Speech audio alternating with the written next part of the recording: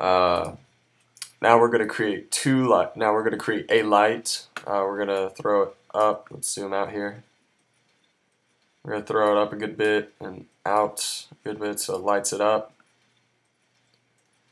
And see if that's good. I think that's pretty good. Yeah, that's good.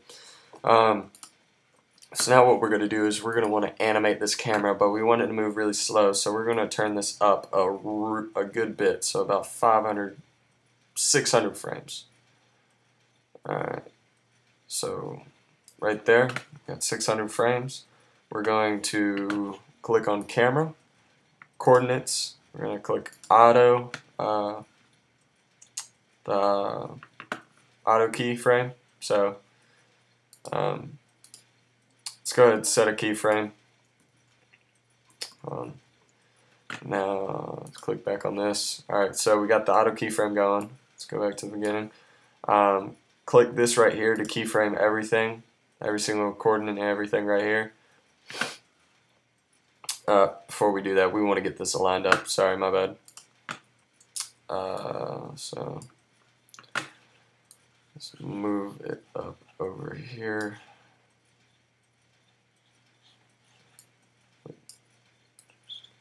A little bit this way. Just a little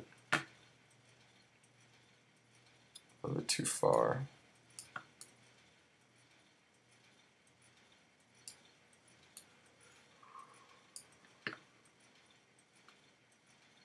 Alright, so we're going to animate the camera from here over and back. So we're going to go about let's go about, for 550, we'll go 225 right there. We'll set a keyframe at 0, auto keyframe, and then the keyframe button. Alright, and we'll go to 225. And we will set and then we'll move it across. So we're gonna grab the camera and just start moving across the word.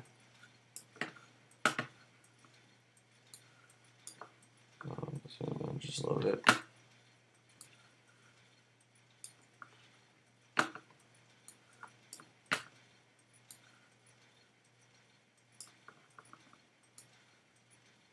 Put this right here. Alright, so then now to 550, we're going to go to 550 and then back out.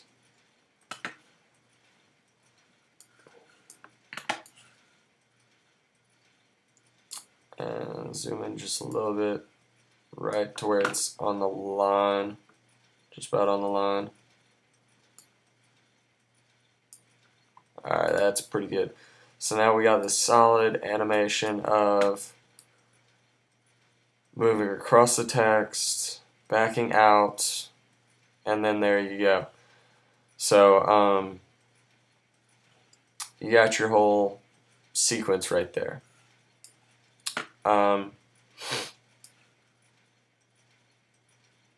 Alright, so this is how it looks at first. It's going to look like this. Alright, now you're going to want to come back up into the settings and change what we didn't change before. We're going to go from 0 to 600. Everything should be right. Include alpha channel. None of that, no stray alpha or separate alpha. Save everything. Alright, then what you're going to want to do, messed up there. Alright, then what you're going to want to do is you're going to want to click this and render to picture viewer. So just click it once, render to picture viewer. It will, just click it and it'll pop up like this. And it will let it render through the whole thing. It's going to take a little while, but we're going to stop this because I already have it done. Yes.